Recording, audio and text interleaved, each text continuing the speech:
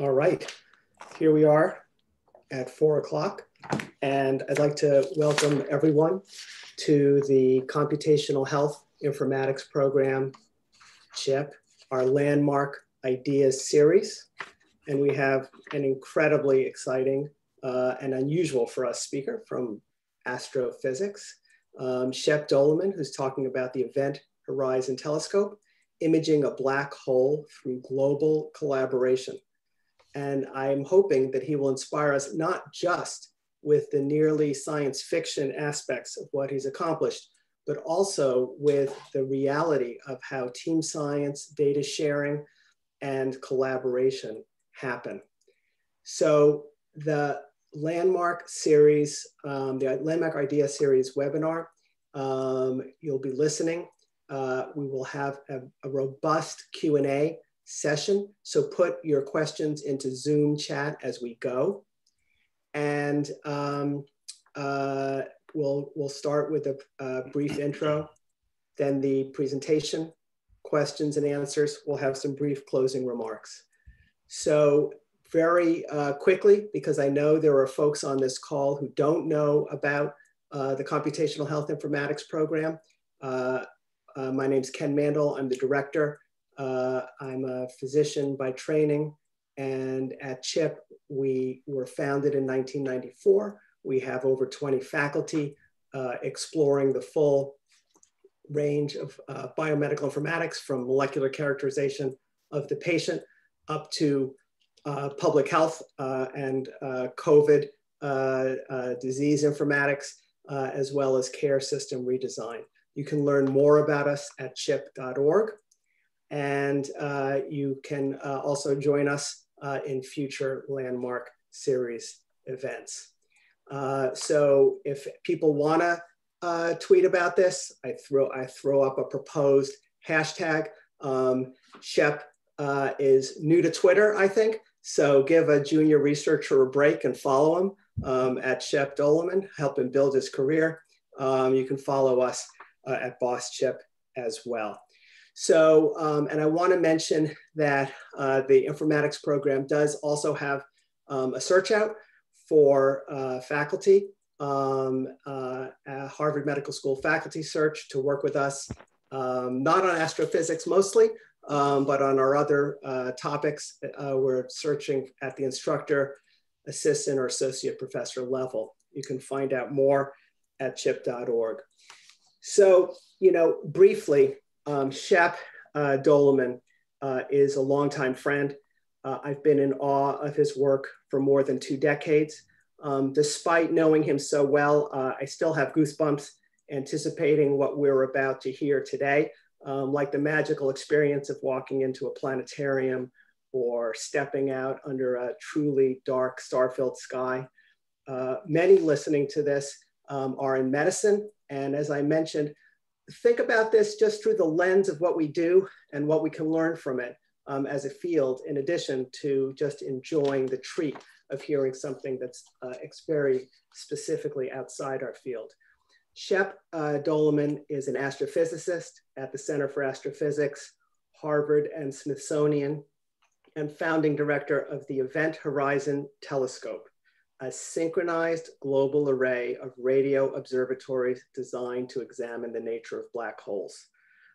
He's a Harvard Senior Research Fellow and a project co-leader of Harvard's recently established Black Hole Initiative. Dr. Doleman was awarded the 2020 Breakthrough Physics Prize in Fundamental Physics as the founding director of the Event Horizon Telescope collaboration for the first image of a supermassive black hole. Dr. Doleman was named one of Time magazine's 100 most influential people in 2019. And I love that he's come so far that he doesn't even have to mention his Guggenheim Fellowship in his bio anymore. Let's now jump in, and I will ask Lisa to switch from my presentation to Shep's, and off we go.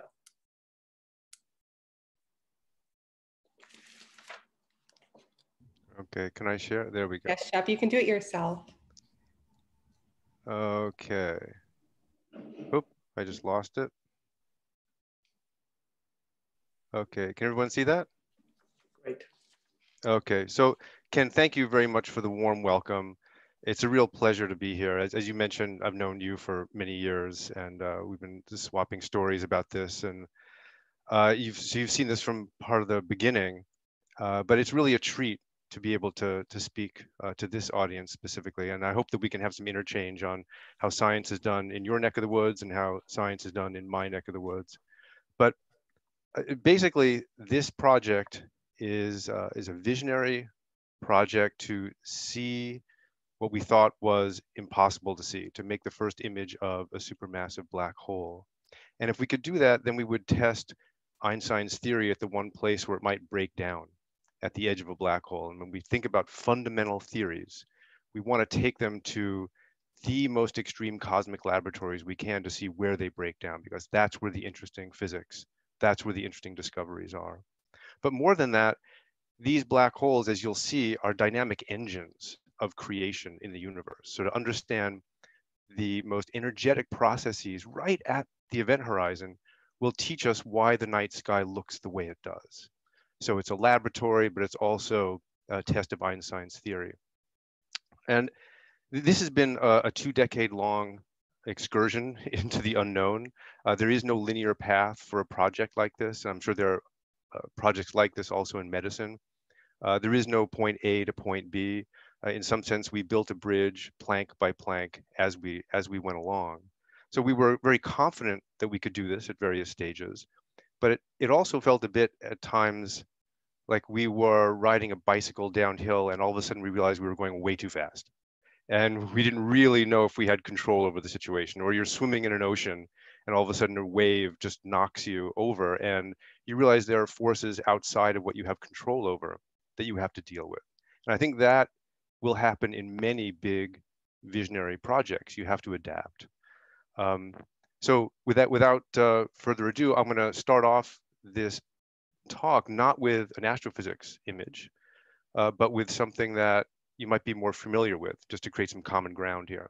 So this, of course, is the first X-ray ever taken by Wilhelm Röntgen in 1895 of his wife Anna's hand. You can see her wedding ring there, left hand.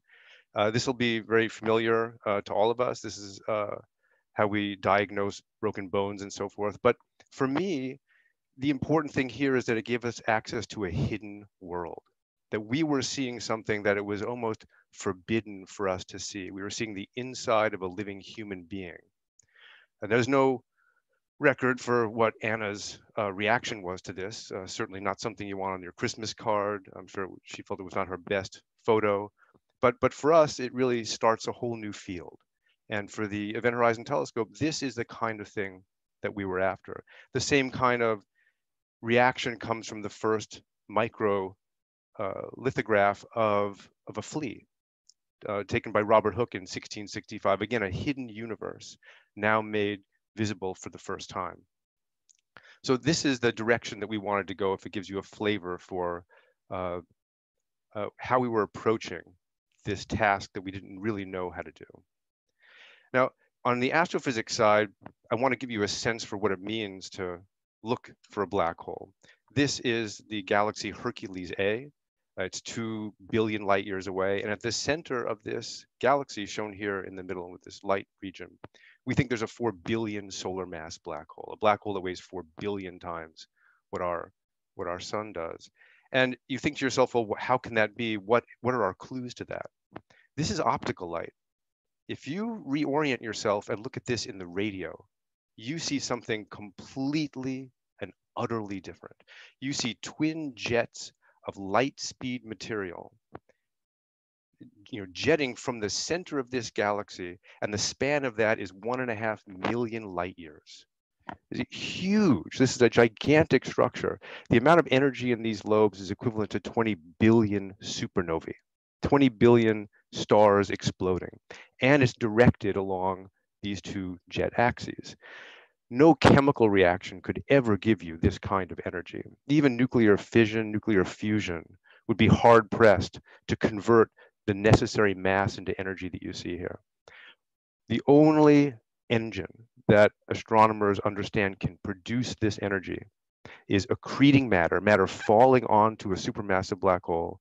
It approaches the speed of light, gives up its luminous energy, and then is directed to the north and south poles of the spinning supermassive black hole into the jets that you see.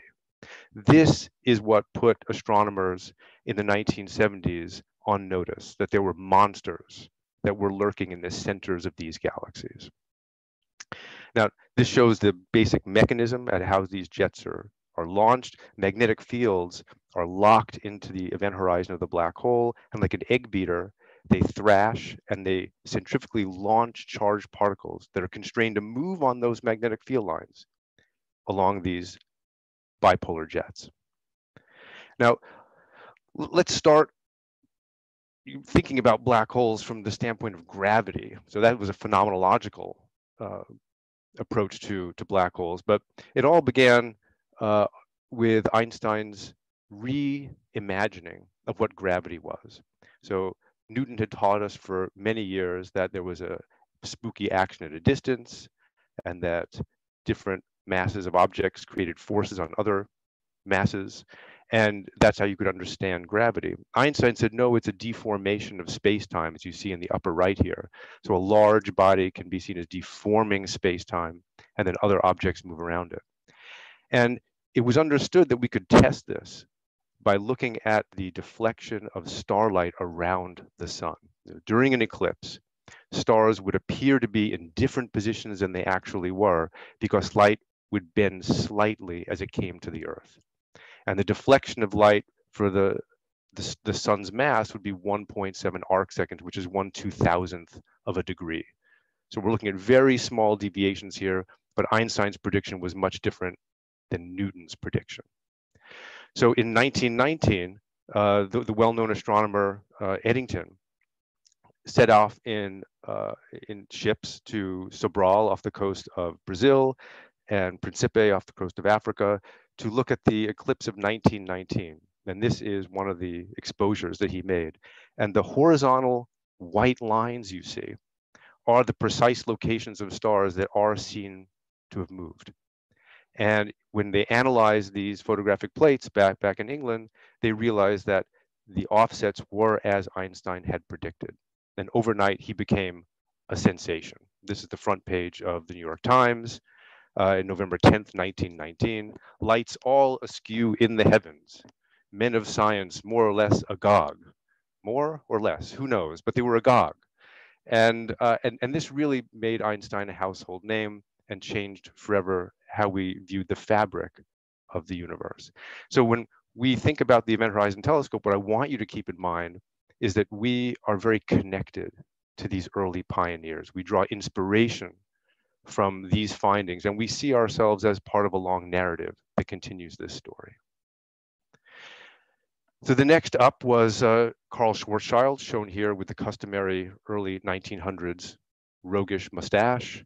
And his real claim to fame was that in the trenches of World War I, he solved Einstein's equations just after the 1915 announcement of general relativity. And he showed that if you could compress all the matter into a point source, into a spherically symmetric point, or a very small sphere, there would be a point at which, at a certain distance from that matter, light could not escape, right? This was now the famous Schwarzschild radius. Now, this puncture in space-time, through which you can go but never come back, was seen as being a mathematical curiosity. Nobody thought that matter could ever collapse into something that was so dense that it would form a black hole like this. They didn't even have the name for what this would be. But over the course of the next decades, we came to understand that there are extreme cases of matter in the universe.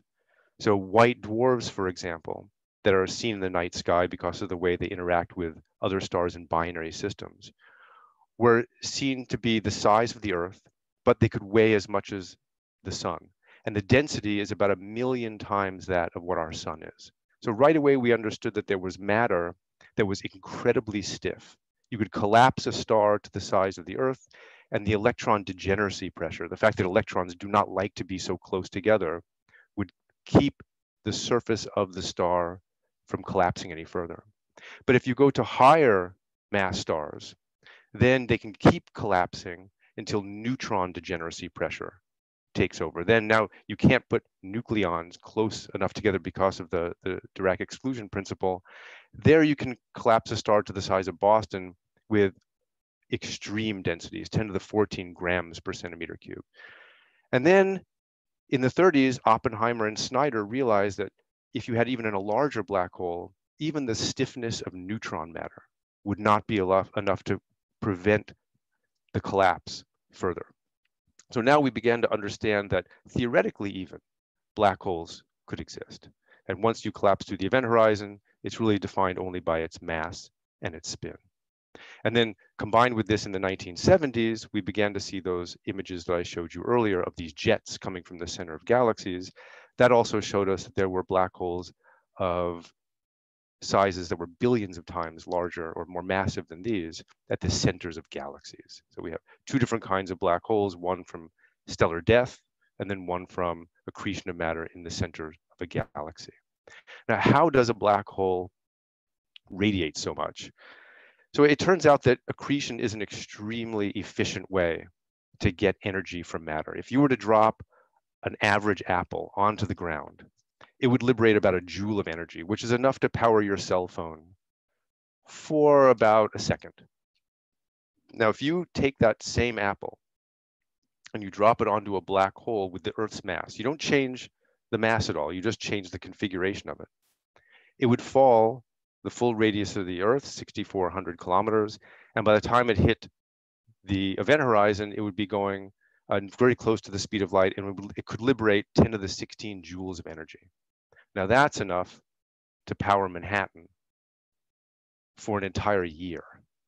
So just the configuration of matter, the harnessing of gravitational potential energy can liberate enormous amounts of energy.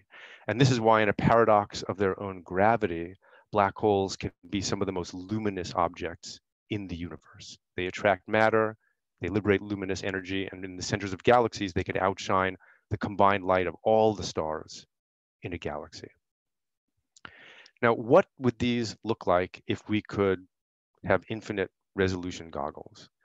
So again, using the pioneers as a touchstone, we can go back to Max von Laue, Nobel Prize winner, 1921. And he shows here in this monograph the impact parameter of a black hole. So you start off to the right where we are, and you start tracing light rays to the black hole. Some of them you would think would fall into the event horizon shown here with the classic expression of 2 times the gravitational constant of Newton times the mass divided by the speed of light squared. Very simple equation. But it turns out that when you trace these back, it's really the photon orbit. Because one of the wonderful things about black holes is that photons are constrained at the very innermost orbit to move around in circles around a black hole. So he realized that it was this photon orbit, or 3 gm over c squared, that formed the size of the shadow you would see. And it's the tracing of this light ray all the way to the right side of the screen here that shows how big the black hole should be. So we should see a shadow with the square root of 27 over 2 times the Schwarzschild radius in size. And then outside of that, then you would begin to see some light. Now, so with this in mind, I'm going to show you the 2 places in the universe where we can hope to resolve this kind of structure. And I'll get back to what this looks like in a moment. So this is the Milky Way galaxy, familiar to some of you who have seen it far away from the city lights. And if you were to zoom into the center of this galaxy and look at radio wavelengths, you would see streamers of hot ionized gas falling into the center of our galaxy. And at the center there, that white dot is radio wavelength emission from what we think is a 4 million solar mass black hole. And the Nobel Prize this year was won for this work. The motion of stars around an unseen mass at the center of our galaxy. Now, this really is astonishing stuff. I mean, this should knock your socks off. What you're seeing here is orbits of stars that can move around, within the lifetime of an astronomer. around this unseen mass, which is shown as this star here.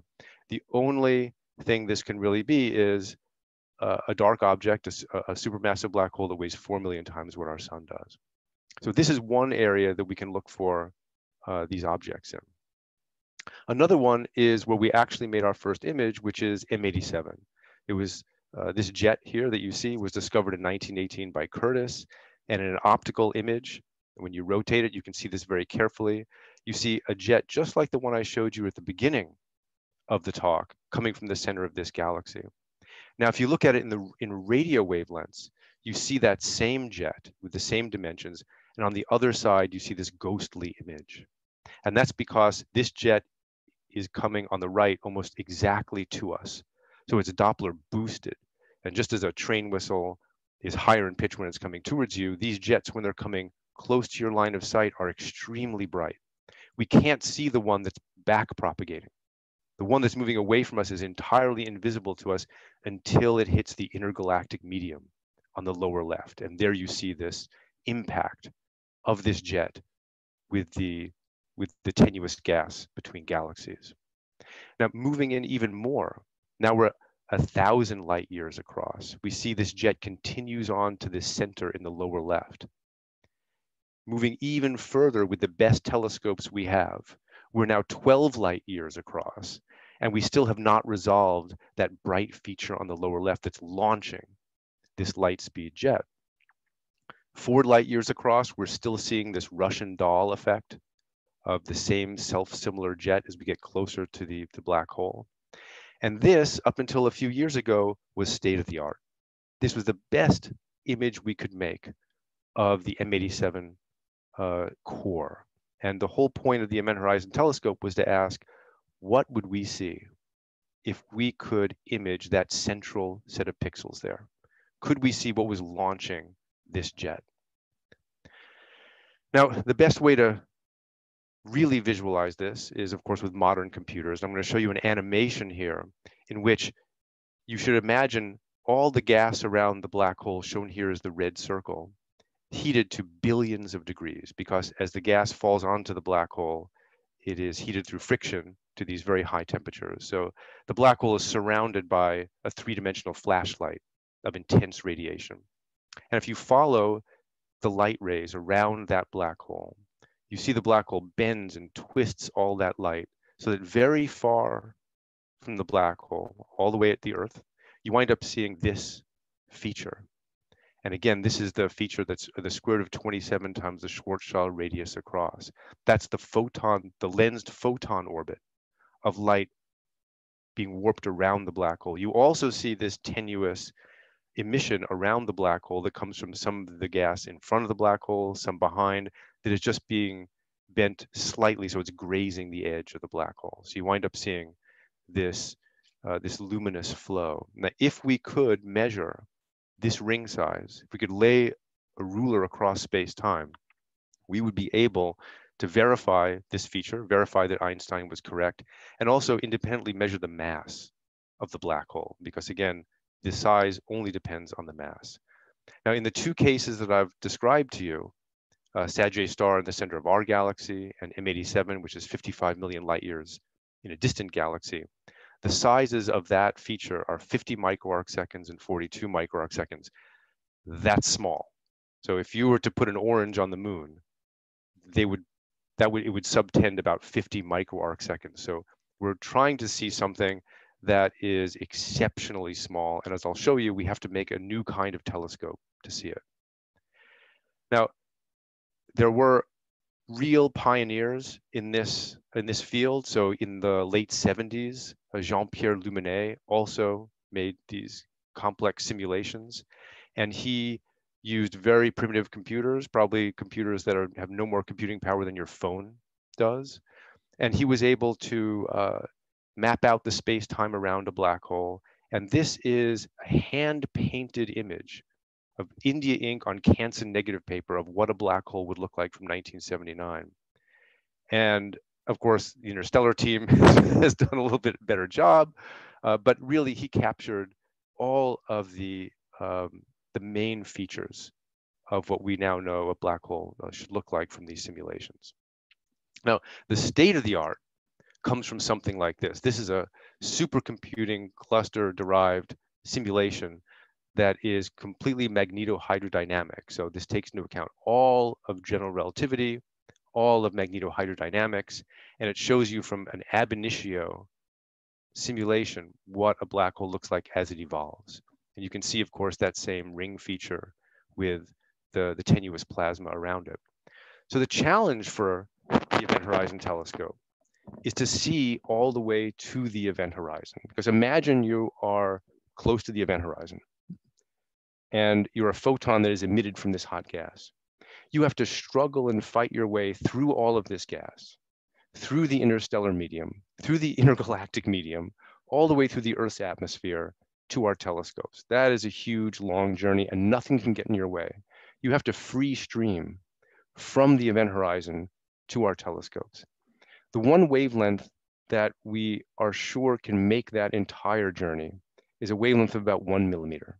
It turns out that all the barriers between us and the event horizon are relatively transparent at that particular Goldilocks wavelength. Now, we also need to get an angular resolution, as I've said before, better than this shadow feature. So we need an angular resolution of about 20 micro arc seconds.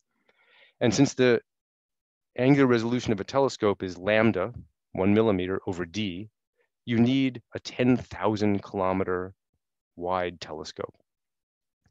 And you also have to make it extremely sensitive because the amount of light coming from the event horizon is very, very faint. So the order of the day is to make an Earth-sized telescope that can look at these wavelengths and make it very sensitive. And if you were to blur this image to the 20 microarc second level, this is what you would expect to get. So this is really what we were after at the outset of the Event Horizon Telescope project.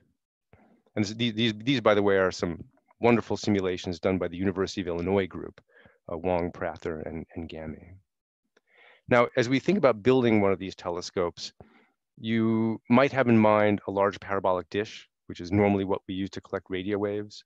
And it's very simple conceptually to see how this works. You have a nice parabolic shape, a plane wave comes in, bounces off that parabolic curve, and then because of the virtue of the shape of the curve, all the rays focus and combine at the focal point, and that's where you put your camera. So through geometry, all the waves combine at the right moment, at the right place to give you the combining light power of this telescope. We can't do that because we could never make a telescope this 10,000 kilometers apart, of course. So we use something called very long baseline interferometry, which at its heart is basically like a massive disaggregation of collecting area. So imagine smashing your telescope with a ball peen hammer and putting shards at different points on the Earth and somehow orienting them so they all focus their light to one point. That's essentially what we're doing here, but we're doing it in radio waves and we play a few tricks. So on the upper left there, you see the black hole, and we use radio telescopes that are in different parts of the Earth. And we record the radio waves from the event horizon of that black hole, and we time tag them to the picosecond with hydrogen maser atomic clocks. And then we record them on hard disk drives. We essentially freeze the light as it comes to these radio telescopes, and we combine them months later at a special purpose-built supercomputer that aligns these recordings until they just match. So when you think about it, this is exactly what is being done by the parabolic dish. The parabolic dish ensures that the two waves get to the focal point at the same time by its geometry, whereas we use a supercomputer to align these recordings back and forth until they just match. So it's really the combination of these two telescopes that give you one data point for the Event Horizon Telescope, one point in the virtual Earth-sized aperture. Now, why is that important? So it turns out that, of course, any image, any two-dimensional image can be deconstructed into sines and cosines. This is Fourier analysis. So, any image you see, whether it's a picture of Einstein, a picture of Marilyn Monroe, it can be deconstructed into a bunch of sines and cosines. And one pair of telescopes in this array is sensitive to one of those sine waves, one of those cosine waves. And if you get enough of those cosine and sine components, then you can reconstruct the image. And that is what we mean by interferometry. Now, I want to point out that the amount of data that we're sending back here is in petabytes. And the only way that we have figured out to get this data back in a reasonable amount of time is to load a 747 filled with hard disks and send it back. It beats any internet anywhere on the planet. So we have all of our data delivered by FedEx. FedEx is truly part of the Event Horizon Telescope when you think about it. Now, there was so this is all somewhat theoretical. And for a long time, we spent years developing the instrumentation to do this.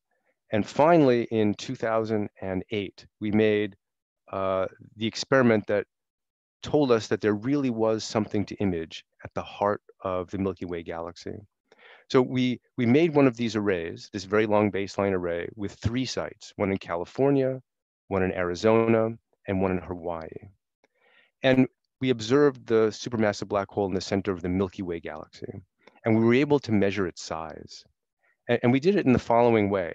On the short baseline between California and Arizona, the angular resolution, lambda over d, was large. So you expect the sensitivity of your telescope on the sky to be very broad. You should detect very large objects with that kind of baseline. And on the left here, you see a plot of the energy you detect between 2 telescopes and the distance between those telescopes. So on the left, you'll see kind of a cartoon of what's happening here.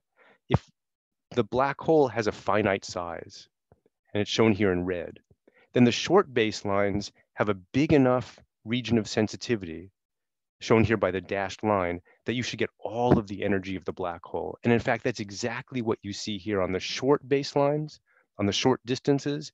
You get all of the energy of the black hole shown here on the Arizona to California baseline. When we went to the longer baselines, we're only sensitive to a portion, a smaller area of that region of emission. And that's shown here on the Arizona to Hawaii baseline. And because we saw less energy on those long baselines, we were able to immediately determine a size for this black hole. I remember exactly what I was doing when I saw this result. I was in my office and I ran back to the area that we were processing this and made sure that it was real. This was the moment when we knew that there were event horizon scale structures to be imaged at the centers of these galaxies. So the rest is really how you built this telescope. So we then decided to really make the full push to make an imaging array, because we wanted to make the jump from just taking size measurements to really making an image. So we built bespoke systems that would record these data at high speeds. And we brought them to the IRAM 30 meter in Spain, the large millimeter telescope in Mexico, the submillimeter telescope in Arizona, 2 telescopes in Chile, the ALMA array and the OPEX array, 2 telescopes in the summit of Mauna Kea in Hawaii. And we even sent teams to the South Pole so that we could record radio waves from the most extreme environments on the Earth. Now, this should give you much, much better imaging fidelity. In other words, we can record many more sines and cosines, and we can start to reconstruct an image instead of just making a size. But even these are not enough. Imagine you only had these, they would be silvered bits on a very, very large virtual mirror. But thankfully, the Earth rotates. So if you're sitting at the galactic center, this is what you see the Earth doing on a night of observing with the Event Horizon Telescope. And you can see on the left the web of interconnected baselines that formed separate data points during an entire night. And on the right, you see for a given night of observing that they trace out a broad swath of the virtual aperture. So each of the points on the right is one of those sines and cosines. You see the full coverage you get for a night of observing. This is enough to start to make images. So with this in mind, now we started to build our collaboration. So that's what I want to turn to next. So I don't want to go through all of this, but as Ken said, we should be thinking a little bit about how these collaborations come together. So I wanted to give you an idea for all the moving pieces in the Event Horizon Telescope collaboration. On the upper left, you have the instrumentation working group. These are the people consumed with understanding how to build the instruments, how to deploy the instruments, how to test the instruments to make sure they're working. Then you have the data collection and processing working groups. These are the people who are processing the data. They run the observations that we make, and they calibrate the data and provide error analysis. The data analysis group here in the middle, they do the imaging, they do the time variability analysis, and they create the images that are used for the scientific interpretation, which happens on the bottom right here. Then we have theorists in our group who work on all of the simulations, relating them to what we see to understand the physics at the event horizon and how well we can test Einstein's theories. And on the bottom, you can see that it wouldn't amount to a hill of beans if we didn't tell people what we'd found. And so we have talks, public outreach, publications, graphics, and visuals, some of which you've seen, which are really part of telling the story. And on the left, you see that as with any large project, we have tools and repositories, and we have to track all the versions of the algorithms that we use. That's an integral and critical part of the stuff that we do. Now, I'm going to focus really on the imaging part of things, which you see here as an exemplar of some of what we had to do in order to analyze the data and some of the protocols that we put in place to make sure that we didn't mess up, as it were, when the chips were down. So we started by having a VLBI data set to train our algorithms. So we wanted to set up an EHT imaging challenge. And this was really important for our project because we had no idea how to image. We didn't know what the best way of imaging a black hole was because no one had ever done it. Was algorithm 1 going to be the right way to do it using traditional deconvolution techniques? Were we going to have a regularized maximum likelihood method, which was completely different? Would there be something from left field, which would be the optimal way of doing that? So we set up an online infrastructure, a harness, so that everybody across the collaboration could take fake data sets that were generated by this team. It was led by Katie Bauman, Kazu Akiyama, Andrew Shale, Michael Johnson, all early career astronomers. And in Katie's case, she was a computer scientist. They generated these fake data sets and then let everyone use whatever algorithm they wanted. And then they had a way to combine them all to assess their efficacy, to compare them, and ultimately rank them. And that is what produced the small subset of algorithms that we use to actually image the black hole.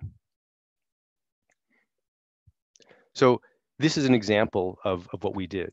On the upper part here, you see 6 different images. These are all realizations with different algorithms of an input image that was used to create fake data that has errors in it due to turbulence in the atmosphere or noise in our telescopes, everything you might assume would corrupt a normal EHT observation. This is the actual input image. So you can see that in most of these, we did pretty well. Most of the algorithms recovered that image. This, by the way, was done before we had any real data. So we were just testing the algorithms. Here's another case, not so convergent. Now you have some things where maybe you see a ring, some where you don't. This is clearly a more complicated case that's confounding the algorithms. This was the input. Here you see a much more complicated accretion flow around the black hole where you have multiple features, multiple tendrils of emission that are confusing the algorithm and they make it more difficult to understand where the photon ring is. Here's another one. So we had a lot of different cultures across the Event Horizon Telescope. Not everybody was familiar with snow, but I'll tell you, if there's going to be a snowman at the center of the Milky Way galaxy, we're going to find it. And we often interrogated all of these algorithms with slightly off-kilter inputs just to see if people were dispassionate about what their algorithms were producing. It's extremely important to take the human bias out of these things. So let's then ask ourselves how you make an image. I want to give you an example of one of these algorithms. So typically the way these work is we minimize you know, kind of an entropy factor, or we minimize a combination of what was typically seen here as a chi-squared, which is the fit to the data. And then we use regularizers to help shape the image. So we want to fit the data, which is the first term on the right here. But we also want to impose things like smoothness or positivity on the sky. I've never seen something on the sky that was negative, and we don't want our algorithms to dig a negative hole in the sky. So we have regularizers that steer some of the process. And there's a balance between fitting the data and also not making something that's pathological. And this is an example of one of these algorithms working in real time. And you can see that it searches through this chi-squared space. It's shaped by the regularizers. At some point, it will anneal. That's what you just saw there, where we bounce it out of a minimum, and then it goes back to searching on the chi-squared landscape. And ultimately, you wind up with an image that converges. So these are the kinds of algorithms that we set out to test long before we got any data. Now, in addition to these imaging algorithms, these imaging challenges, then we had to test, design, and deploy a whole suite of new instrumentation. So we had one group that was working only on these algorithms. Then we had another group that was busy constructing the real hardware. And this personally is what I love about the project. I come from this heritage of instrumentation, and I like nothing more than going to the tops of extinct volcanoes and bolting things in and seeing them work for the first time. But there was something special about a 10-year period that we spent developing a whole new kinds of instrumentation. When I first got into this field in the early 90s, we were recording data on reel-to-reel tape recorders. And we had analog filter banks. Around 2005, we changed all of that.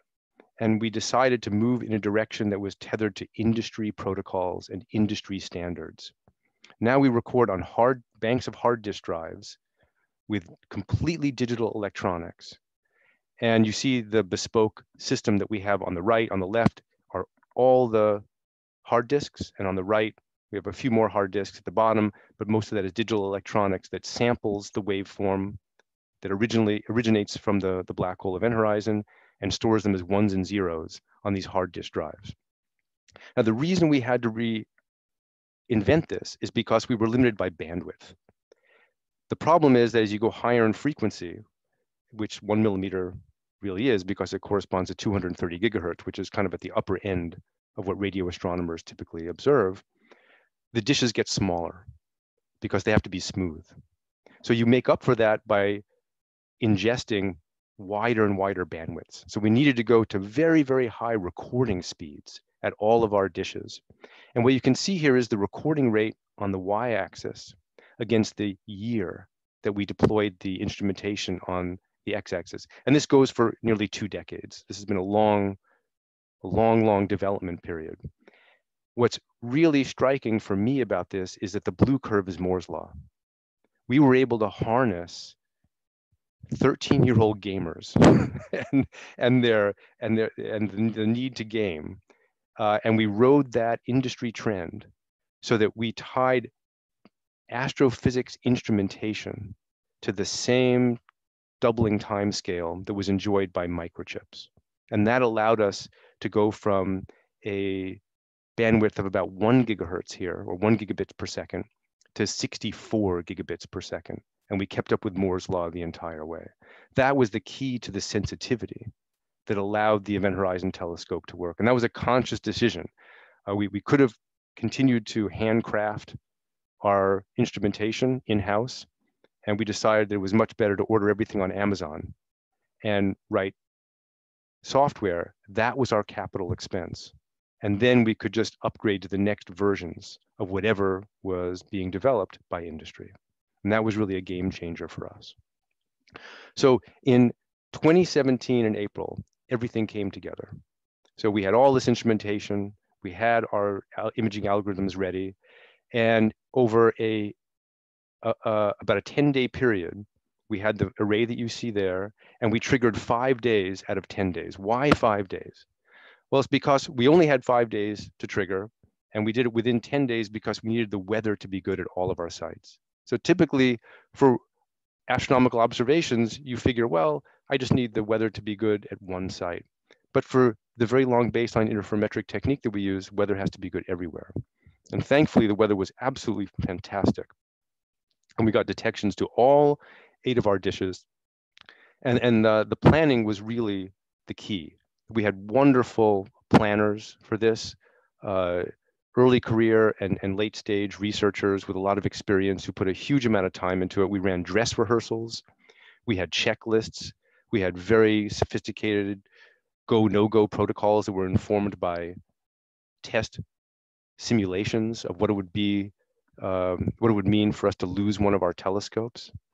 And I'll get back to this bandit comment in a moment. But this is an example of one of our checklists. And I think this is one area where we might actually have some commonality between the medical field and astronomy. The problem is that when you get up to 15,000 feet, there's not a lot of oxygen. And you do not want to be inventing things. You don't want to be winging it when you're up that high. Because we have what we call summit moments, where all of a sudden you look around and ask yourself, what am I doing? What's going on? So this is one of the checklists that we use, and you don't have to go through all this, but this is a checklist that can be remotely monitored by a central facility that's at sea level. And that allowed us to have control over the entire array in a way that let us give feedback to the field techs at the high sites when people were comfortable at sea level and they can make very, very good informed decisions. This is another just illustration of the thought that goes into this. At the top here, you'll see that we carefully described all of the people who were going to be on deck to run the operations as a function of day and time. On the bottom, you see decision trees. So were we going to run during a given night? Were we not going to run on a given night? We put a lot of thought into understanding which telescopes were critical for our science and which could be left out if the weather was bad at that site. And on the right, you see the results of this. So we have, in this particular case, we ran for 5 nights and we triggered 2 of those nights shown in green. So we have a clear protocol for doing this, and it depends on everyone sending data back on the weather and us making an informed decision. The bandit comment is one that I'll get into just very briefly. I was sleeping at 2 in the morning at the control center when I got a call from Mexico, and 2 of the cars carrying postdocs had been run off the road by bandits with automatic weapons. Now that's not something they teach you in Astro 101, and we had to make some very rapid decisions that included the safety of our most precious resource, our people. And we made the immediate decision to call everybody back from that site and wait until we understood the situation better. And ultimately, we just stopped observing at that site for the remainder of the time. So occasionally, you do wind up with a situation where you have to make very rapid decisions. So now let's talk about the data, because I know that's something that Chip is pretty interested in. So we start with the raw signals from the telescopes. This is measured in petabytes. So we talk about data in terms of tons of disk drives that we bring back from these sites. This is postdoc Katie Bauman, who's at the Large Millimeter Telescope shown in the upper right here. And she's got just a small fraction of the 200 terabytes of data that were recorded at that site during that observing campaign. These data are stored at the sites. These data are stored when they come back at 2 correlation centers, which process the data. Now, during the correlation, this is when you have a supercomputer. We have one at Max Planck Institute in Bonn and one at the MIT Haystack Observatory. And you can see here Kazuo Akiyama, Jeff Crew, and Vincent Fish, who man and run the correlator at Haystack Observatory and are scientists there. So here, the data are combined, so they come down from petabytes to terabytes. So now you have something that you can't really walk around with, petabytes to terabytes. Now you have something you can fit on your desktop computer. Then we have to calibrate the data. So we basically look at the data and we have to average it in terms of time and in frequency. And to do that, you need to phase stabilize the data. So on the right here, you see amplitude in blue and phase in red, and you can see wraps in phase. So the phase is all over the place. And when we combine the data in a full circuit of telescopes, so we go from telescope 1 to 2 to 3, and we combine all the data so that the atmosphere cancels, we wind up getting very, very pure phase information across the whole time, which is shown on the x-axis. Now we can average over long periods of time. Now the terabytes of data average down to megabytes of data. So we've gone many, many factors down in terms of data volume. On the left, you see Lindy Blackburn, Sarah Issaoun, and Maciek Wilgus, who are respectively from SAO, from Radboud University in Holland, and also from SAO, who are some of the key leaders in this effort. Then we image. So now we take all of this data and we use those imaging algorithms I told you about before. And this is some of us during the first time we ever saw the image of the black hole. And now everything is distilled down to an image which really can be compressed into kilobytes. So we've gone from petabytes of data to kilobytes of data, and things are being stored in different places all along the way. And data sharing is really at the heart of the Event Horizon Telescope. It's a precept, it's really a tenet of the collaboration. Everybody should have access to the data to work on it as long as it is in service of the collaboration. So what do I mean by that? These are all the sites in red of the telescopes around the globe. These are the two correlators we use to process the petabytes of data. All the data goes from the sites back to those two correlation facilities. But then we have many sites that are working on calibration and imaging across the globe, including in the Far East and in the US. And we translate all of the data that we correlate to the cloud.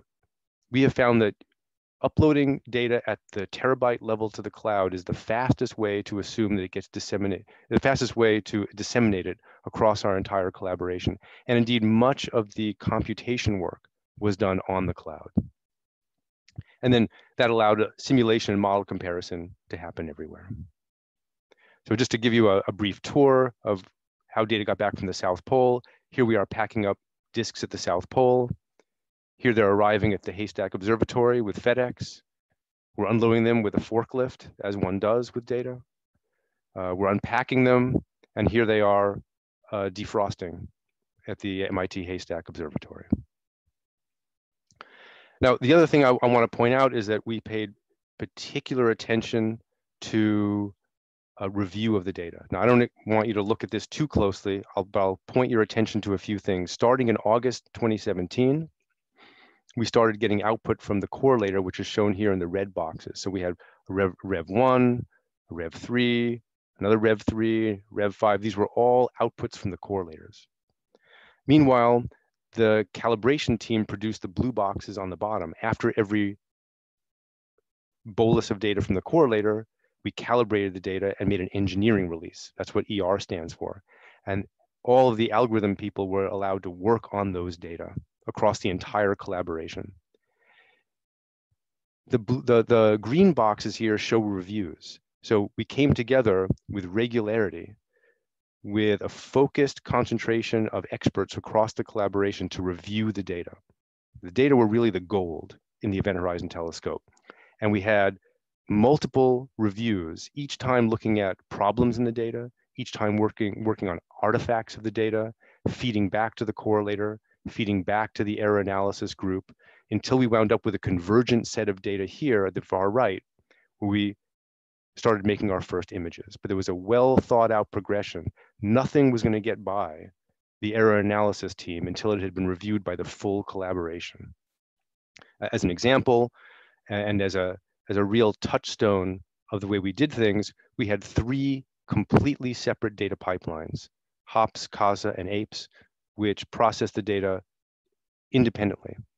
And we looked at statistical distributions for all of these different software pipelines and made sure that they were consistent before we moved on to the next level. This is also very important. This embodies what I like to call creative tension. You would think that the people who were working on apes didn't like the people who were working on CASA. You would think the people who were working on CASA were somehow antagonistic to the people working on hops, because whose data was going to be the final data set? But it turns out that by ensuring and reassuring everyone that all of their work would show up in the final papers, everyone teamed together to work cohesively to vet the data set. So it didn't matter whether ultimately hops was chosen or CASA was chosen or apes was chosen. Everybody saw their role in it, and everyone got to contribute to the paper that was produced. So now let's get into the imaging. So this is the data. We have visibility, amplitude, the energy on a given baseline on the left, on the y-axis, and the distance between the telescopes on the right. Here's the data. If you try to image this with just a blob, it simply doesn't fit. That's the dashed line there. If you try to image this with a filled disk, well, you get these bounces that are characteristic of a disk kind of morphology, but they miss the second bounce here. If you have a ring, now you're talking. Now you start to fit the data. And if you make a crescent shape, now you start to see that the morphology just in the data alone is showing you something that is very exciting. And I was at a dinner when the postdocs came and showed me some of these data. And because we could see immediately these dips in the data, we knew that we had something very, very exciting. Now the next step was to make the image. So here's where the team really came into play. We wanted to avoid any human bias. So we split ourselves into 4 separate teams. Team 1, 2, 3, 4, largely separated by geography, somewhat separated by algorithm. And because we had Slack, because we had Zoom, because we had email, we were able to collaborate in near real time between these teams, but they were independent. The teams were required not to have any contact with each other, and they had to work completely independently. And the reason is, this is a slide from my wife, Elisa Weitzman, who's part of the CHIP program. It is very hard to tell the difference between fried chicken and labradoodles. And we did not want everyone to think that they were looking at fried chicken when in fact a labradoodle was right in front of them. And we wanted there to be enough independent teams that we would be assured that if we saw something that was scientifically meaningful, that it was a robust result. And if you think this is hard, just try to tell the difference between a Chihuahua and a blueberry muffin. Absolutely impossible. So with the rubber hit the road at the Black Hole Initiative on July 24th, 2018, when all 4 teams came together and for the first time showed their independently achieved results. And you can see that the 4 different teams using different techniques found that same structure. Now we might have imagined that would happen because the signal was so clear in the data itself, but to have these 4 algorithms come and give us the same general size, the same general shape was hugely reassuring. And the team was magnificent. This is all of us in the basement of 20 Garden Street in Cambridge, where the Black Hole Initiative is based. And you can see here that there are a lot of smiling faces. And what you don't see is that there were people on a speakerphone, at least as many as you see here, all participating remotely. So this was really a unifying moment in the collaboration for us to see this kind of structure emerge. And then we spent a lot of time trying to make it go away. So we thought, what if we have trained our algorithms so that we dig ourselves shadows? So then we trained the algorithms on doubles all the way to the right, on filled disks in the middle, on other kinds of rings of different sizes on the left. And then we set them, once they had been so trained, on the original data again, and we still got the same results. We also looked at other sources. This is one of those jet sources that I showed you very early on. In the top, you see the core where the black hole is. This one is too far away for us to resolve the black hole event horizon, but you can see the jet moving at light speed towards the bottom of the image here. And again, all of the different algorithms found the same general structure. So we were very reassured that we were seeing something that was robust. We also had different days. We had 4 different independently observed days of data, and they all showed us the same general morphology. If you look carefully, you'll see that these change from day to day, and that is also scientifically exciting. But the most basic result here is that we had confirmed this general structure. Now, the other thing that can be of interest is, how do you know what the errors are? So on the left, you see the image that I just showed you from many different algorithms. And so you're seeing the average image. And one way to think about where we believe aspects of the emission is look all the way to the right. You see the fractional standard deviation across many different realizations of the image, because there's no one right image. We just have a maximum likelihood image. And you can see here that the dark region shows you where you have the most confidence. So we really had high confidence in this ring kind of structure when we looked at many, many different realizations of the images that we could produce. I want to give you an idea for why location is important. If you only had 2 sites, you could only measure a blob, which you see here. If you add a 3rd site, you can get higher angular resolution. But it's only when you get an outrigger site that you begin to see this ring structure emerge. And it's only when you have the full global extent that you get the ring. So it's really about location, and that's going to be important in a couple of minutes. And then we can measure the diameter. So now we start to analyze the real results. So can we measure the mass of this black hole? Can we verify Einstein's theory? So we measure the radius of this ring as a function of azimuth around here. And you can see the diameter and the uncertainty that we measure here.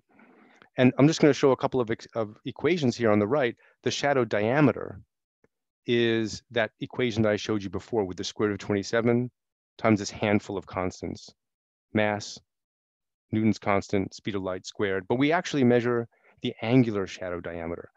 The telescope measures an angle on the sky, and that's because we have to put the distance to the black hole in the denominator here. So we're really measuring an angular size on the sky, which is related to the mass of the black hole divided by the distance it is from us.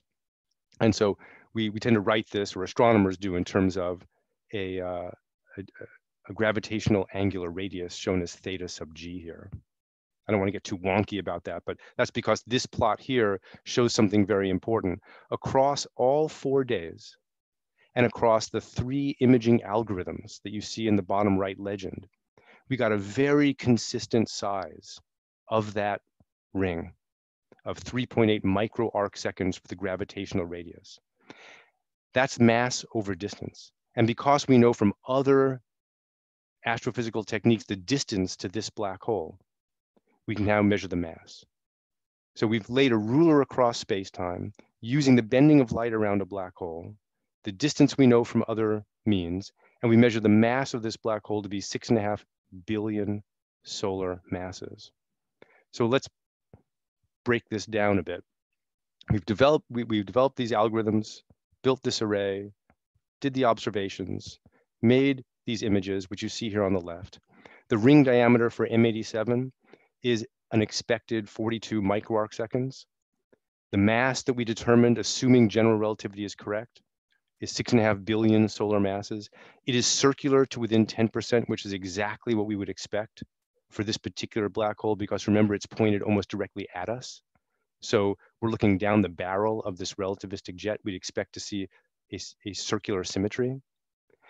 And everything is consistent because other mass estimates that we get from stellar motions around the central parts of this galaxy also give us a mass of nearly 6 billion solar masses. So everything is entirely consistent. The asymmetry you see here, the bright part in the bottom and the dim part in the top, is because the gas is moving at near light speed around the black hole, circularizing. The gas on the bottom is coming towards you, so it's bright, and the gas on the top is going away from you because it's dim. This is, again, perfectly in keeping with all the sophisticated simulations that we do that show us that gas does move in these in these ways around a supermassive black hole.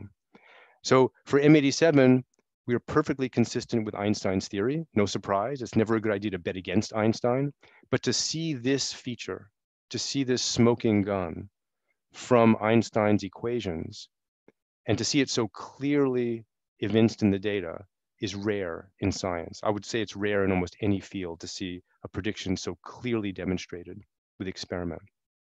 Now for Sagittarius A star, we know the mass and the distance much better. We'll be able to test Einstein's theory an order of magnitude more stringently with that source in the coming months. So now the big question I get is what's next? Okay, yes, you've imaged a black hole, but the human condition is to be jaded pretty quickly. So everyone says, yes, what's going on now? So the answer is that we want to build a next generation instrument that can make movies. So all of the blue sites you see here are ones that we are currently operating, and all the red sites are potentially new sites that we can use. Now, if you had double the number of dishes in our global array, let's say you had 20 dishes, as you see here on the left, then the coverage or the Earth-size virtual aperture you get increases on the right two panels here from the blue points, which is what we had in 2017, pretty good, to the red points, which we hope to field in 2021. And with the next generation instrument, we get everything in gray here. So we're filling that out much better, much more densely. And even for the supermassive black hole in the center of our galaxy, we can make snapshot images every 100 seconds. That's how good our virtual coverage is when we double the number of dishes. And that's important because at the bottom, you'll see the light crossing time. The time it takes light to cross the event horizon for M87 is 9 hours. What that means is that the M87 ring doesn't change its shape during a night of observing, but the supermassive black hole in the center of our galaxy changes minute to minute. So you have to make a movie in order to understand what it's doing. And that's why we need a next generation instrument to make a movie. And more than that, we can start to make this connection between the black hole and this incredible jet that's flowing out from M87. On the left, you see a simulation where the black hole is driving this jet off to the right, but it's very low surface brightness. It's very low signal level. So in 2017, we simply can't image that beautiful jet that's going off to the right. But with the next generation array, we'll be able to measure all of the structure of that jet in great detail and start to really study jet launching in these galactic sources. But really, we're after cinema. Who doesn't want a front seat in the black hole cinema? So on the left, you see a model, and on the right, with the next generation EHT, this is what we think now we can produce with that array over the coming years. And we may even be able to do better with better imaging techniques. And then there's space. Why be limited to the surface of the Earth, I say? Let's think big, right? So on the top here, you see the Earth rotating. It looks so slow. It's lumbering along. We're slowly filling in this Earth-sized virtual aperture. If we had 4 LEO, low Earth orbiters, we would fill in the Earth-sized virtual aperture almost completely. And that will give us real-time video of black holes. And why stop there? Why not go out to the second Lagrange point, which is collinear between the Earth, the sun, out at a distance of 1 million kilometers. There you wind up getting angular resolutions measured at the fraction of a microarcsecond. And this will allow us to measure the sizes of those black hole rings for tens of thousands of black holes across cosmic time. So this is where we're heading next. And if we could do that, then on the right, you can see the kind of movie that we might hope to get within a decade or two using a space-based platform. Now, I want to wind up by really focusing everything on the team. This is an extraordinary group. We started small when risks were high, and we built up from about a 15-person team to over 200, now 300 people. Here we are in Hilo, Hawaii at our last gathering. We have 60 institutes, 20 countries and regions. And to the postdocs and graduate students who are listening, early career researchers were the backbone of this effort. Everyone was given very strong responsibilities across the collaboration and across these projects, and everyone performed phenomenally. I was agog. There's that word again. I was agog at what was delivered across this collaboration by the early career researchers. Here are just a couple of shots of people in various exotic locations having fun, because we do have fun. These are the sponsors that helped fund us, a wide range of funding agencies from across the globe, and of course, private foundations and industry partners. Now, as I said, it doesn't amount to a hill of beans unless you can tell people about it. And what we managed to do was pull off 6 simultaneous international press conferences in Brussels, Washington, DC, Santiago, Tokyo, Shanghai, and Taipei. And within 5-second window, we all displayed the black hole image at the same time. And this was, it took a little bit of doing to do that, but this allowed everybody across the collaboration to regionally get to tell their side of the story to their funding and public constituencies. And that was extremely important in terms of building support across the globe for this effort. Everybody wound up getting their moment, their ability to tell the story. And that was extremely gratifying. So we came down the day after this announcement. It was a little shocking to see this image on the front page of every major newspaper around the globe, and of course on the Google Doodle. We estimate that between 1 and 4 billion people saw the image. So there is a human dimension to this. And it is one that I think is very important. And we want to lever this going forward to generate support for our work. And of course, I'd like to honor Alex Trebek, who very, very sadly passed away yesterday. This was one of the questions on a recent show. I'll leave you to figure out what the question is for this. So I want to wind up just by going through a couple of lessons, and we can talk about these during the Q&A. Maybe that's the best way to do this. But I do want to say that one thing I think that motivated us was a focused science vision. We truly feel as though we are in a 100-year handshake with Einstein. We write his equations every single day. We talk about the Schwarzschild radius every single day. History is really alive for us in this project. And if you ask anybody in the project at any career stage, they sense where they are in the historical and narrative arc of understanding the universe through general relativity. So that allowed us to focus and keep a narrowly defined deliverable at the end. We also managed expectations.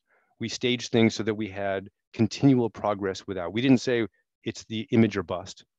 We said first we'll measure the size, then we'll measure magnetic fields, then we'll start to measure other sources. We had victories all along the way, which convinced funding agencies that we had a team that could deliver. And that was also extremely important. The growth of our international team went through phases. Early, high risk with a small team was absolutely essential. We needed people that were willing to commit and lay their careers on the line to start the building. But afterwards, we needed a larger team to field all of the instrumentation of the telescopes and do the work. As people say, if you want to go fast, go alone. If you want to go far, go together. The technical challenges I've already talked about. I'm not going to dwell on that here, except to say that harnessing Moore's law was a decision, and it has paid off. We navigated politics. We had to absorb very well-funded new collaborators who came in, who wanted to see where their place in the project was going to be. We needed large international facilities to join us, and we had to convince them that this was a worthy scientific endeavor. We had to create this large collaboration. And then, interestingly, the larger we got, the more institutional interests began to take over. And I could talk for another hour about why that is good or bad, mostly, in my view, bad. Because as soon as institutional interests come into play, they dilute the scientific focus. Then decisions start to be made based on whether it's good for an institution rather than whether it's good for the science. And the last little bit of lessons here is we did take calculated risks. I do like to say we jumped off cliffs and invented parachutes on the way down, but not really, only kind of. sort of. We jumped off cliffs when we knew we had a pretty good chance of inventing a parachute on the way down. So we developed technology and precursor results that made it low risk. We assembled a team of very energetic early career researchers mixed with very experienced senior people, and we mitigated all the major risks. But in the end, some risk was out of our hands. I mean, maybe when we looked close enough in, the gas would be too hot and we wouldn't be able to image this ring. But we knew that we had taken as much risk out of the situation as possible. I've already talked about creative tension. Embracing multiple paths and including them all was integral to our process. And then, of course, with any big collaboration, it's all about when things don't go smoothly. One of the original 6 papers that we published was delayed because there was internecine combat between some of our investigators. Thankfully, we were able to resolve that because we had a deep enough bench in our research team that we could bring people in to adjudicate. And then there was the security issues that I talked about with the large millimeter telescope. What happens when your postdocs are held up at gunpoint on the way to the telescope? We also broadened the base. We launched the Black Hole Initiative at Harvard. I'm very proud to say that we now work with mathematicians, with theoretical physicists, even with historians and philosophers, all focusing on the black hole, which levers the Event Horizon Telescope to be something much larger. And I also want to have a shout out to the extended EHT family. We're all obsessed in this field, but you don't want to let passion drift too much into obsession, because then it becomes fanaticism and then you have trouble at home. There's nobody in this collaboration I know of that has not stressed the home life a little bit. So attention must be paid to the family, and I'm very grateful for the support of mine, and they have been long suffering, and I very much appreciate that. The last thing maybe we'll save this for the discussion session, Ken, because I realize we're going a little bit long, but I want to point out that people tend to think of the black hole result as true. They do not question it. When I get into taxis, people would say, oh yes, the black hole, I understand that. This is a very clear curve, and I'm sure that some of you know what this is. This is the atmospheric CO2 at the Mauna Loa Observatory. Why is it that people believe the black hole result, but we have a problem with global warming when there's something that is equally as clear in the data? We should ask ourselves that, and we should ask ourselves what role science can have at universities and research centers to bolster scientific literacy and translate belief in the black hole image to belief in climate change. So I'll end with this. This has been an inspiring journey for all of us. I hope it's been inspiring for you, and I really look forward to hearing some of the questions and comments. So thank you very much. Shep, that was absolutely spectacular. The degree of detail and transparency and insight you gave into team collaboration and how you got it done actually leaves me with very few questions about what you achieved. It leaves many of us on this call, although this is a mixed audience of physicists and medicine and other types of participants, to think about what some of the analogies are in healthcare. There clearly are great team science projects in healthcare as well, but ones that are trying to solve the healthcare delivery system are scuttled by far more incursions of business interests, data that's very difficult to share because of privacy, competition, and sort of lack of these structures being in place. So I think we are very, very inspired to take this success and to think about what that might look like for us in solving problems in healthcare. Let me go, therefore, to a couple of questions from the audience. I also wanted to just point out that it's a good thing that your disk drives weren't coming on a 737 MAX. That's all. We're you must have been droning nervous. them in. You must have been nervous when those things went you know, when they were handed off to the FedEx delivery guy. Yeah, we update the tracking numbers pretty constantly. Yeah, I imagine. All right, so we have a question from Jeff Scargill. Will the decommissioning of the Caltech submillimeter observatory have an effect on prospects for future observations? Oh wow, someone's doing their homework. So in 2006, I went to the summit of Mauna Kea to work on the Caltech submillimeter observatory. That was the first telescope we used in Hawaii to do that. So it's very near and dear to my heart. Sadly, on that first year, there was something wrong with the receiver itself, with the telescope itself, that prevented us from getting detections. But but it was used later. The decommissioning is not going to hurt us because we already have two other sites on the summit of Mauna Kea, the submillimeter array, which is run by the Smithsonian, and the James Clerk Maxwell telescope run by the East Asian Observatory. So those are taking up the slack. But what's interesting is where the 10-meter Caltech submillimeter observatory dish might go. If it goes to a new geographic location, we would be happy to welcome it into the next generation EHT family. Another great question coming up. How do quantum physics inform your research, or vice versa? How do your findings inform quantum physics? Wow, what a wonderful question. So even though at the heart of the black hole is the singularity, where the world of gravitation and the world of quantum come together, we know that has to happen there. They're hidden from us, as Penrose, who won the Nobel Prize this year, showed us, because of the cosmic censorship conjecture, that everything that happens in the event horizon stays in the event horizon, so it's cloaked from our view.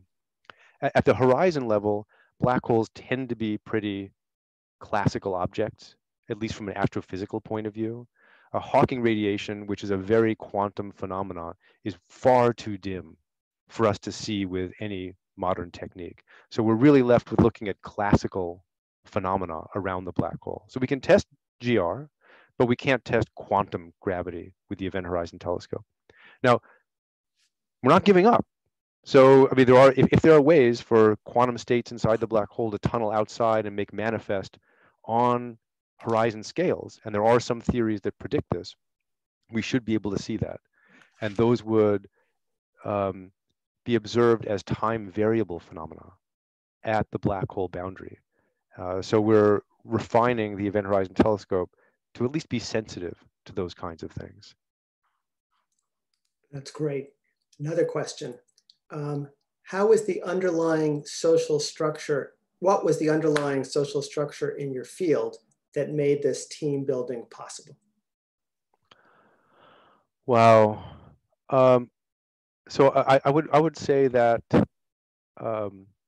we were a little bit unique in that it's not often that junior researchers, early career researchers, are given positions of such responsibility in an array. But I and others made a decision early on that we needed to give the early career researchers a lot of space and time, and that they would produce really extraordinary results, and they did. And I think that there were some cases in which they even surprised VLBI veterans like myself.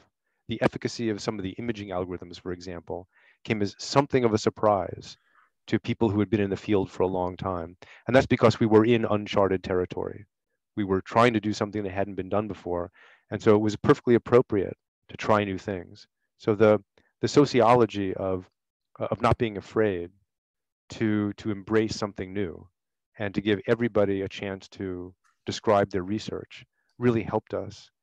The other thing socially on a broader scale is that we had done enough precursor work in the high risk phase of the project so that the larger community understood this was a experiment that had to be done.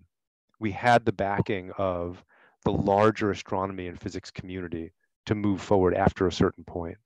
And that helped us as well. Great. Here's another question. Does the collaboration apply to other astronomical challenges? Wow. So that's interesting. What I would say is that right now we're pretty focused, like our plate's kind of full We're, I mean, like, black holes. It's black holes all the way down.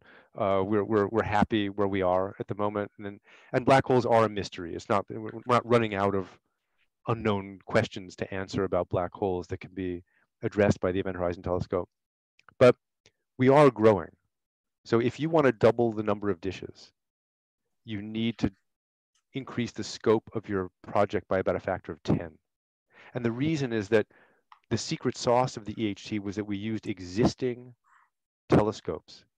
We put bespoke instrumentation at those sites to make them a telescope that no one telescope could be, right? So we made a larger array with existing telescopes.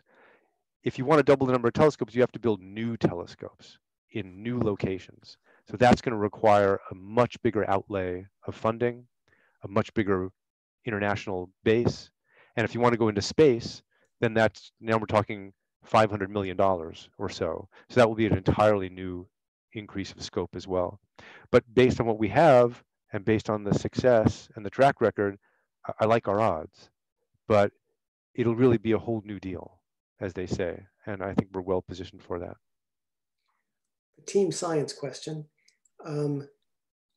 Quote, I have worked on team science linking health and social scientists, community members, and policymakers. How did you help people learn from others with different backgrounds? And how did you handle multi-level and multi-layer leadership requirements? Wow. Well, first of all, it's a great question. And well, a key part of the EHT, as I said, was splitting off into working groups. I only really talked about calibration and imaging, but we had instrumentation working groups, we had error analysis working groups, we had theory working groups, and we made sure that working group coordinators paired a junior person with a senior person. And that allowed a teaching component to the leadership.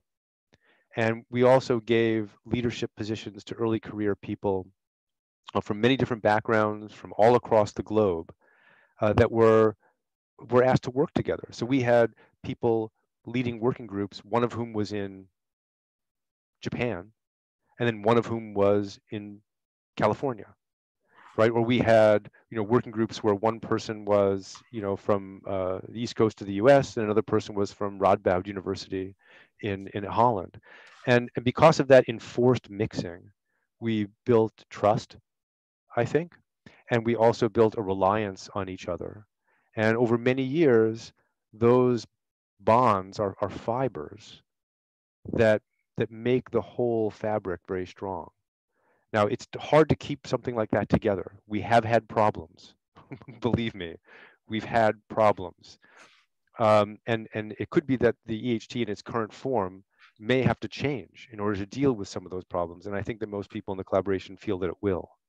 But to get us to this first result, we did put in place certain protocols that we think ultimately were very useful, the ones I just described. And we'll use something like that going forward, but maybe not in exactly the same way. This is great. So, Shep, we're just about at time. I'm gonna wait. I have another hour of material. No problem. I'm sure we could get everyone to stay.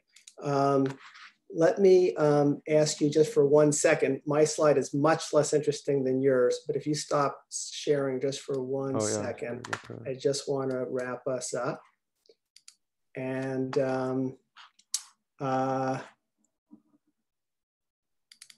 yeah.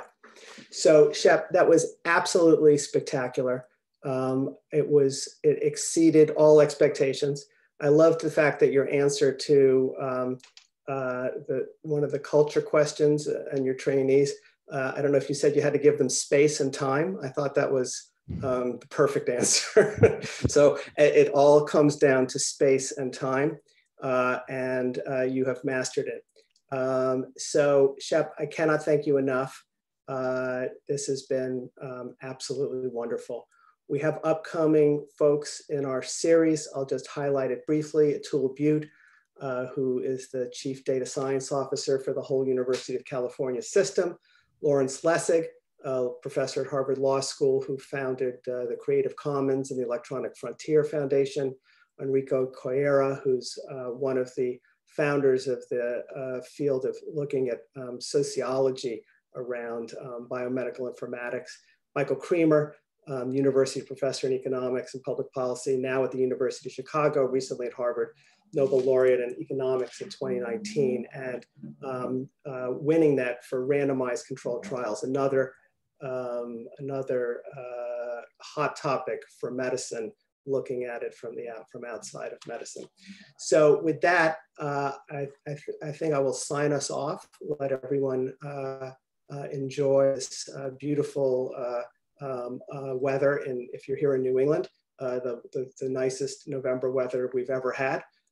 So that may be because of climate change that no one believes, as Shep pointed out, but this evening we'll take it. Thank you all very, very much. Okay, thanks a lot.